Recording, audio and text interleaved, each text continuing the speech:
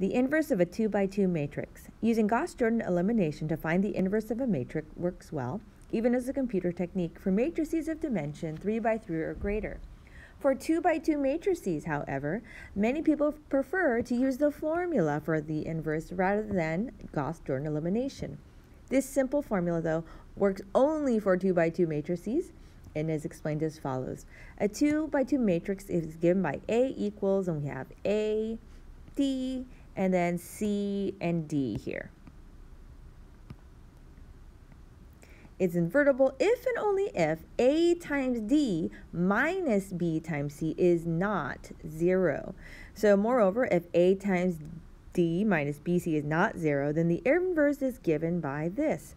So notice, the A and the D switch positions. C and B are in the same spot, but the only thing that changes is that it is a negative. Okay, so again, the A and D, these ones switch positions, and then we add the negative in front of those pieces there. Okay, so just to kind of know what we're doing with it.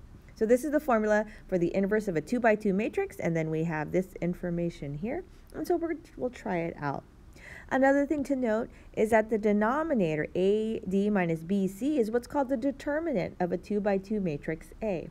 And then we're going to study that in the next section.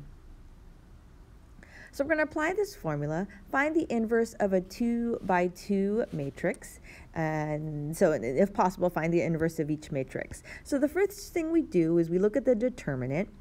We want to see, so the determinant, look to see if, make sure A times D minus B times C is not equal to 0. Now, if you look at the formula, you know that can't be, because then the denominator would be 0, and you're not allowed to have 0. So let's try this out. 3 times 2 minus negative 1 times negative 2. We want to make sure that doesn't equal 0. So this is 6 minus a positive 2, so that is 4. So we do need that number. That will be the denominator of our formula. So A inverse, remember that's 1 over AD minus BC. And so that's actually going to be in that spot there. And then we just switch these positions here. D, and then an A will switch, and then for B and C, we're just going to add a negative to it. So that does not switch places. So let's fill this in. So it's 1 over 4. So we're basically adding a scalar of 1 times 4, or multiplying the scalar 1 over 4.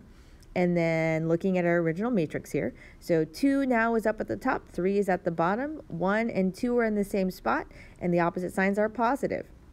Then to finish it out, we distribute the 1/4 inside. So this is 1/2, 1/4, 1/2, and 3/4. And so this is the inverse matrix, so very fast to find. So let's do one more example. So we're going to multiply 3 times 2 minus negative 1 times a negative 6. This is 6 minus a positive 6, and that is 0. So therefore this is not invertible. And so we can stop there. So try out this example here. If possible, find the inverse of A. So if you try this out, you should have gotten the determinant is 23. Then you switch the places of the A and D. So this is 4, this is 5. You write the same numbers here, but just switch the signs. Then you distribute the 1 over 23, and you find you get 4 over 23, 1 over 23, negative 3 over 23, and 5 over 23.